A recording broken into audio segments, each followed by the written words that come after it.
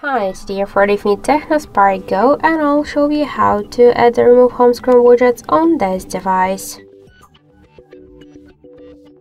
So first we should hold for a while the home screen with our finger, and you'll see here the widgets icon. Tap on this icon, and after that you'll see here all of the available applications which widgets you could add. For example, the calendar widget get only one widget. Calendar app just get only one widget. Click here to add the home screen, and now the widget added successfully to your home screen.